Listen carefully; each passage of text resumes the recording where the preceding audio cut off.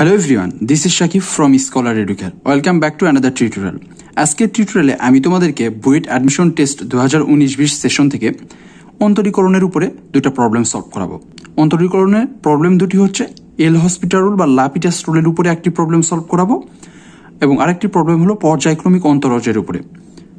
যদি তুমি অন্তরীকরণের এই দুটি প্রবলেম সম্পর্কে জানতে চাও অবশ্যই পুরো টিউটোরিয়াল জুড়ে আমার সঙ্গেই থাকতে হবে। আর তুমি যদি আমার ইউটিউব চ্যানেলে নতুন হয়ে থাকো অবশ্যই আমার ইউটিউব চ্যানেলটিকে সাবস্ক্রাইব করে পাশে থাকা বেল আইকনে ক্লিক করে অল করে দিবে। চলো কথা না বাড়িয়ে টিউটোরিয়ালটি শুরু করা যাক।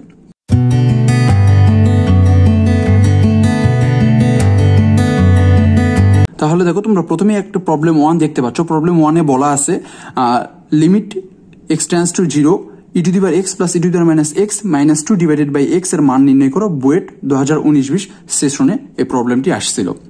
এই প্রবলেমটি বেসিক্যালি দুইটা ভাবে সলভ করা যায়। একটি হলো এল হসপিটাল বা লাপিটাল বা লা হসপিটাল রুল, তোমরা যেটাই বলো না কেন, লাপিটালও বলতে পারো, লা হসপিটালও বলতে পারো, অথবা এল হসপিটালও বলতে পারো।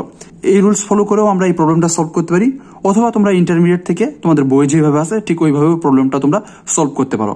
প্রথমেই তোমাদেরকে এল হসপিটাল রুল বা লাপিটাল রুল অনুসারে এই প্রবলেমটা সলভ করাবো। তোমাকে আগে প্রথমেই জানতে হবে লাপিটাল রুল বা এল হসপিটাল রুলটা আসলে কি। বিশেষ করে লিমিটেড প্রবলেমগুলো সলভ করার জন্য এই লাপিটাল রুলটা অ্যাপ্লাই করা হয়ে থাকে। তোমরা লাপিটাল রুল বা লা হসপিটাল রুল তখনই অ্যাপ্লাই করতে পারবা যখন কোনো ফাংশনের লিমিটেড ভ্যালুটা বসানোর পরে 0/0 ফর্ম আসবে অথবা ইনফিনিটি ট্রাম আসবে। এই দুইটা ট্রাম যখন আসবে তখনই তুমি শুধুমাত্র এই লাপিটাল রুলটা অ্যাপ্লাই করতে পারবা, তা না হলে অ্যাপ্লাই করতে পারবে না। তাহলে তোমাকে প্রথমে স্টেপে যেটা করতে হবে, যে ফাংশনটা তোমার দেওয়া থাকবে লিমিটের, ওই ফাংশনটাতে তোমাকে এক্স এর যে ভ্যালুটা দেওয়া থাকবে, যে লিমিটটা দেওয়া থাকবে, সেই ভ্যালুটা নিয়ে এসে এখানে এক্স এর জায়গাতে বসাই দিতে হবে। দিয়ে চেক করে দেখতে হবে 0/0 ফর্ম বা ইনফিনিটি ফর্ম আছে কিনা। যদি থাকে তারপরে তোমাকে যেটা করতে হবে লব ও হরকে ডিফারেন্সিয়েশন করতে হবে। লব ও হরকে ডিফারেন্সিয়েশন আমরা ততক্ষণ পর্যন্তই করবো যতক্ষণ পর্যন্ত আমরা এই লিমিটের ভ্যালুটা বসাই দিলে 0/0 ফর্ম বা ইনফিনিটি ফর্ম পাবো, ততক্ষণ পর্যন্ত আমাকে এই লব ও হরকে ডিফারেন্সিয়েশন করতে হবে। যেই মুহূর্তে গিয়ে আমরা লিমিটের ভ্যালুটা এখানে বসানোর ফলে 0/0 টার্মটা আসবে না বা ইনফিনিটি টার্মটা না এসে একটা কি আসবে বলতো, সংজ্ঞায়িত বা জানা মান আসবে, তখন আমরা কি করব বলতো, এই এক্স এর ভ্যালুটা এখানে বসাই দিয়ে আমরা মানটা বের করতে পারবো। চলো তাহলে প্রবলেমটা শুরু করা যাক। তো প্রবলেমের প্রথমে দেওয়া আছে limit x tends to 0 e to the power x plus e to the power minus x minus 2 divided by x। দেখো এই প্রবলেমে যদি লাপিটাল রুল বা এল হসপিটাল রুলটা যদি আমরা অ্যাপ্লাই করতে চাই, তার আগে আমাকে x এর যে ভ্যালুটা আছে, লিমিটটা আছে, এটা এখানে বসাই দিয়ে দেখতে হবে 0/0 ফর্ম আসে কিনা। আমরা যদি বসাই x এর ভ্যালু, তাহলে e টু দি পাওয়ার 0 মানে 1, e to the power minus 0 মানে 1, তাহলে কত হলো 1 প্লাস 1 মানে কত 2, 2 মাইনাস 2 মানে 0, নিচে আসছে কত বলতো, x এর ভ্যালু 0 বসালে এটা কত, দেখো 0/0 টার্ম কিন্তু চলে আসছে। তার মানে এখানে আমরা লাপিটাল রুলটা অ্যাপ্লাই করতে পারবো। তাহলে এখানে যদি আমরা কি করি বলতো, লিমিট x টেন্ডস টু 0 লিখলাম, তারপরে আমরা লাপিটাল রুলের দ্বিতীয় স্টেপে কি করতে হয়, লব ও হরকে ডিফারেন্সিয়েশন করতে হয়। তাহলে এটাকে যদি আমরা ডিফারেন্সিয়েশন করি তাহলে কত পাবো, e to the power x K differentiation করলে পাই e to the power x, R e to the power minus x K differentiation করলে পাই minus e to the power minus x পাবো। আর মাইনাস 2 একটা যেহেতু কনস্ট্যান্ট, একে ডিফারেন্সিয়েশন করলে 0 পাবো, আর নিচে x কে differentiation করলে কত পাবো বলো তো, 1 পাবো। ঠিক আছে, এখন এই যে ডিফারেন্সিয়েট করে যেটা পাইলাম, এটাতে আবার তোমাকে কি করতে হবে, x এর ভ্যালুটা বসাই দিতে হবে। এক্স এর ভ্যালুটা যদি আমরা এখন বসাই দিয়ে যদি আবারও যদি আমরা 0/0 ফর্মটা চলে আসে বা ইনফিনিটি ফর্ম চলে আসে, তাহলে আবার আমাদেরকে ডিফারেন্সিয়েশন করতে হবে। আর যদি না আসে তাহলে ডিরেক্টলি ভ্যালু বসাই দিয়ে যে মানটা পাবো সেটাই বসাই দিব, তাহলেই হবে। এখন যদি আমরা এখানে আবার এক্স এর ভ্যালুটা বসাই দিই, চলো তাহলে বসাই দিলে কত হয়, 1 মাইনাস 1 হয়, তার মানে কত 0/1 টার্ম আসছে। তার মানে কি বলতো, এখানে এক্স এর এই লিমিটটা বসানোর ফলে আমার কোন টার্মটা চলে আসছে, 0/1 আসছে। তার মানে আমারটা 0/0 আসে নাই, 0/∞ আসে নাই। তার মানে কি করতে পারবো, আমরা এখন ডিরেক্টলি এক্স এর এই ভ্যালুটা এখানে বসাই দিয়ে যেটা পাবো সেটাই আমাদের অ্যান্সার হবে, আমাদেরকে আর নতুন করে ডিফারেন্সিয়েশন করতে হবে না। তাহলে দেখো আমরা এখানে যদি এক্স এর ভ্যালুটা যদি বসাই দিই তাহলে কত পাবো, 1 মাইনাস 1 ডিভাইডেড বাই 1 ইকুয়াল 0। তাহলে এটা হচ্ছে আমাদের অ্যান্সার।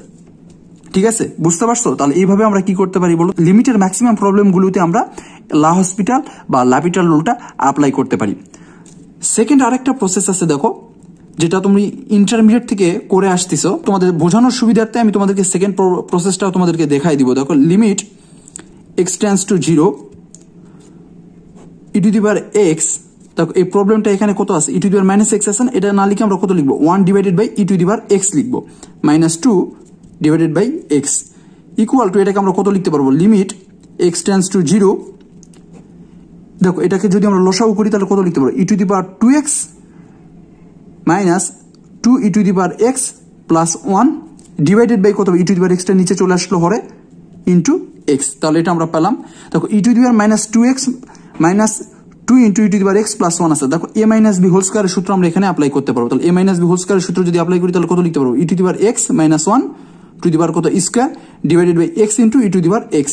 দেখো এখানে কিন্তু ই টু দি পাওয়ার 2x আছে, তার মানে কত বলতো, ই টু দি পাওয়ার 2x টাকে আমরা কিন্তু এইভাবে লিখতে পারি, ই to the power x into তার উপরে পাওয়ার আকারে স্কয়ার দিতে পারি, বুঝতে পারছো? এটা আর এটা এইভাবে লিখে একই রকম, যার কারণে আমরা এখানে লিখলাম ই to the power x minus 1 to the power square লিখছি, বুঝতে পারছো? সরি, এখানে সামনে লিমিট দিতে হবে, limit x tends to 0।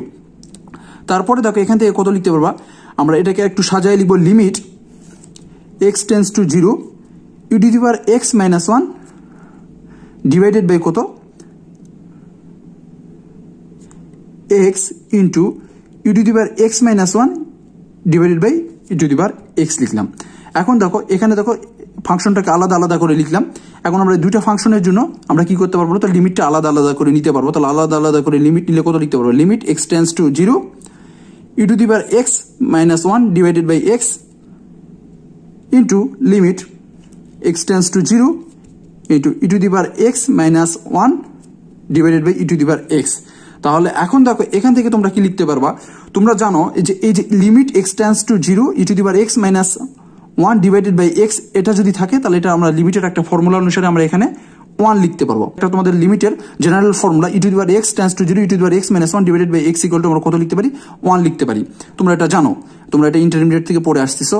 Into দেখো এখানে যদি তোমরা এখন কি করো, এক্স এর যে ভ্যালুটা আছে এখানে যদি বসাই দাও তাহলে কত হবে, ই টু দি পাওয়ার 0 মানে 1, 1 মাইনাস 1 করলে কত হবে, 0 হবে, নিচে আসবে কত, ই টু দি পাওয়ার 0 মানে 1, তাহলে 0 বাই 1, তার মানে এটা কত আসতেছে বলো তো, 0 আসতেছে। তাহলে দেখো আমরা অল্টারনেটিভ যে সেকেন্ড প্রসেস অনুসারে করেও আমাদের অ্যান্সার কত আসছে বলো তো, 0 আসছে। আর এল হসপিটাল বা ল্যাবিটেস রুল দিয়ে করেও আমাদের অ্যান্সার কত আসছে বলো তো, 0 আসছে। তোমরা এই দুইটার মধ্যে যে কোনো একটা নিয়মে তোমরা করতে পারো, কোনো সমস্যা নেই। তাহলে এইভাবে তোমরা খুব সহজেই কিন্তু লিমিটের যে প্রবলেমগুলো আছে এগুলো কিন্তু এই ল্যাপিটাল রুল বা লা হসপিটাল রুল দিয়ে কিন্তু খুব সহজেই করতে পারো। টিউটোরিয়ালের সেকেন্ড প্রবলেমটা হচ্ছে প্রবলেম নাম্বার 2। যদি tan ln y equal x হয় তবে y2 অফ 0 এর মান বের করতে বলছে। তার মানে এখান থেকে আমাকে কি করতে হবে বলো তো, y2 অফ 0 মান বের করতে হবে। প্রবলেম দেখেই বুঝতে পারতেছো এটি পর্যায়ক্রমিক অন্তরজের একটা ম্যাথ।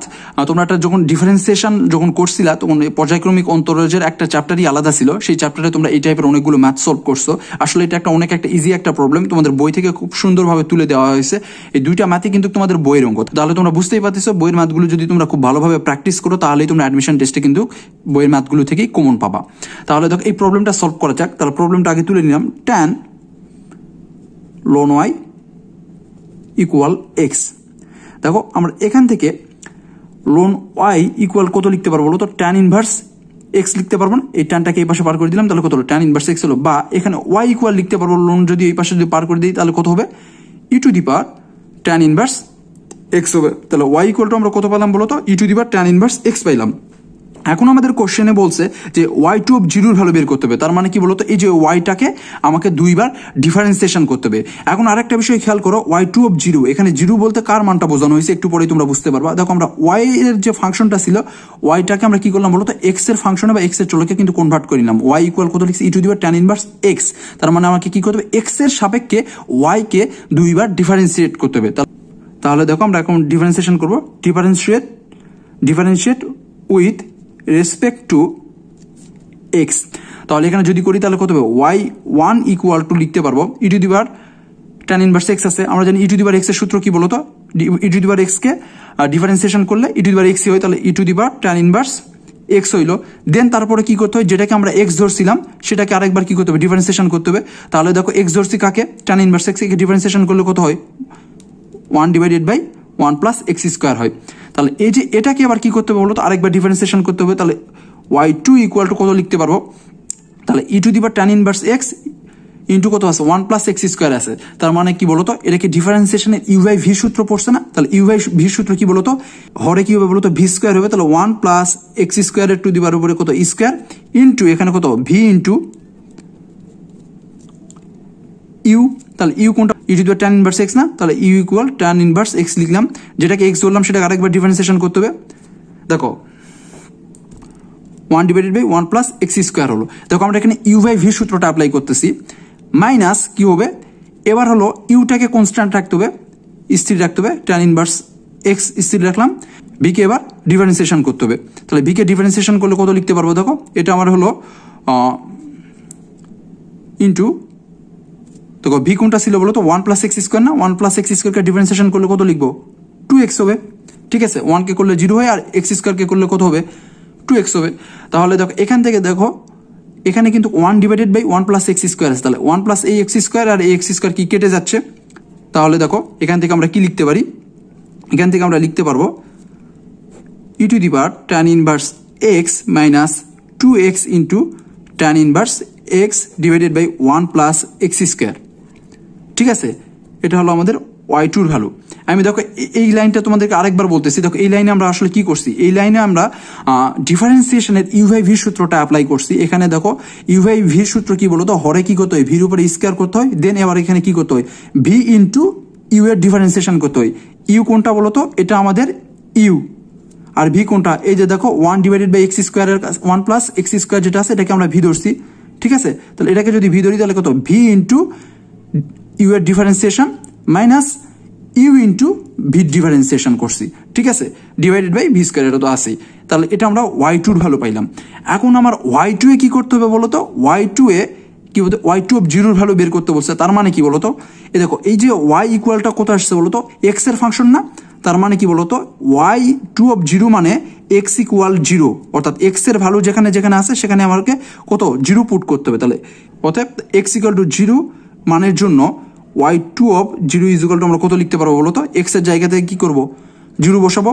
তাহলে ই to the power tan inverse 0 মানে কত বলতো, tan ইনভার্স 0 মানে 0, তাহলে ই টু দি পাওয়ার 0 মাইনাস, যেহেতু এখানে কত আছে x আছে গুণাকারের সাথে, তাহলে কত হবে, এটা 0 হবে।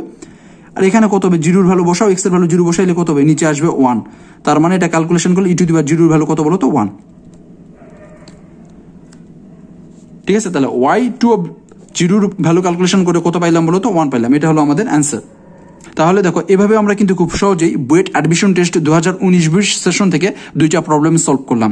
এইভাবে তোমরা যদি বুয়েট সহ রুয়েট, চুয়েট, কুয়েট অ্যাডমিশন টেস্টের প্রিভিয়াস ইয়ারের কোশ্চেনগুলো যদি সলভ পেতে চাও, অথবা ঢাকা ভার্সিটি, সাস্ট, বুটেক্স বা আরও যেসব বিশ্ববিদ্যালয় রয়েছে সেসব বিশ্ববিদ্যালয়ের প্রিভিয়াস ইয়ারের কোশ্চেনগুলো যদি সলভ পেতে চাও, অবশ্যই সেটি কমেন্ট সেকশনে কমেন্ট করে জানিয়ে দিতে হবে। পাশাপাশি তোমরা যদি ফিজিক্স, কেমিস্ট্রির উপরে টিউটোরিয়াল পেতে চাইলে অবশ্যই আমাদের কমেন্ট সেকশনে কমেন্ট করে জানিয়ে দিবে। তোমাদের কোন কোন বিষয়ের উপরে প্রবলেম রয়েছে বা কি কি টপিকের উপরে প্রবলেম রয়েছে, সেই প্রবলেমগুলো যদি তোমরা কমেন্ট সেকশনে কমেন্ট করে জানিয়ে দাও, তাহলে ইনশাল্লাহ আমরা সেই প্রবলেমগুলোর উপরে বেস করে তোমাদের জন্য টিউটোরিয়াল বা ক্লাস লেকচার তৈরি করবো, যেগুলো তোমাদেরকে অ্যাডমিশন প্রিপারেশন বা এইচএসসি প্রিপারেশনের জন্য অনেক বেশি হেল্প করবে। তাহলে আজকে টিউটোরিয়ালটি এই পর্যন্তই। আর হ্যাঁ, তুমি যদি আমার ইউটিউব চ্যানেলে নতুন হয়ে থাকো অবশ্যই সাবস্ক্রাইব করবে, আর আমার নতুন নতুন ভিডিওর আপডেট পেতে চাইলে পাশে থাকা বেল আইকনে ক্লিক করে অল করে দিবে। ভালো থেকে সুস্থ থেকে, ইনশাআল্লাহ আগামী টিউটোরিয়ালে আবারও দেখাবে নতুন কোনো টপিকস নিয়ে।